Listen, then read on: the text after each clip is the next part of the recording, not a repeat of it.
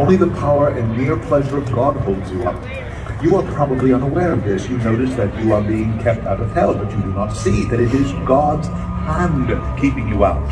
Instead, you look at other things such as your good health, where you take care of yourself, the things you do to preserve your life. But in fact, these things are nothing.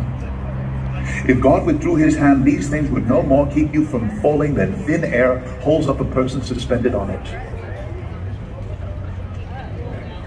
The bow of God's wrath is bent and straining. The arrow is already set on the string, and justice aims it directly at your heart. It is nothing but the mere pleasure of God, an angry God who is not restrained by any promise or obligation that keeps that arrow from being drunk with your blood. Drunk with your blood. It would be dreadful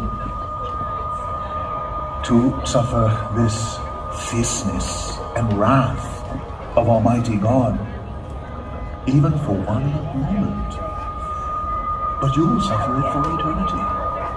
There will be no end to this intense and horrible misery. When you look ahead, you will see a long forever, an unlimited length of time before you. This will swallow up all your thoughts. It will amaze your soul, and you will be in absolute despair of ever being delivered, of its ever coming to an end, or of receiving any reduction of torment or any rest at all. You will know for sure that you must wear out many long ages, millions and millions of ages in struggling and fighting against this merciless vengeance. And when you have struggled and fought through all these many ages, you will realize that hardly a second has gone by. The forces roll begin to separate, found myself alone. An ugly world filled with no room for you, and a body that's not my home. Each sleep looking only take us left or bed.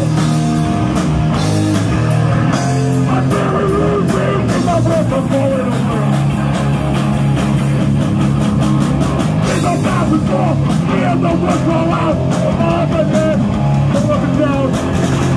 So my life's a mess, around the train test. Trying to prove and figure it out.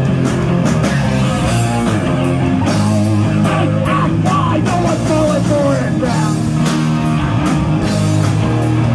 My cover's blown, I'm away when the ship goes down.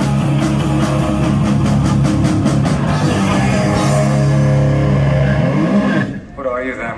I'm alive. What are you doing here?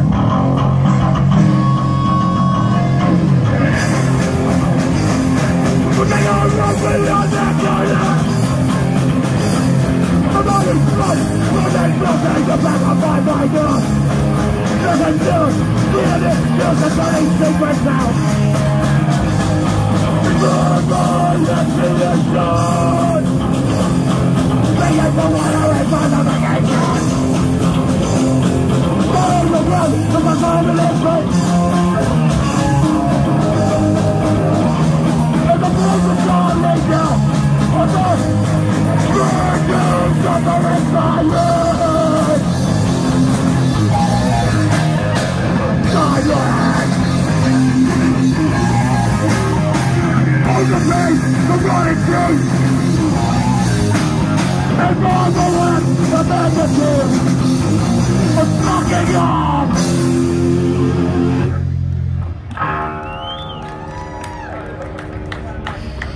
Every day, your first person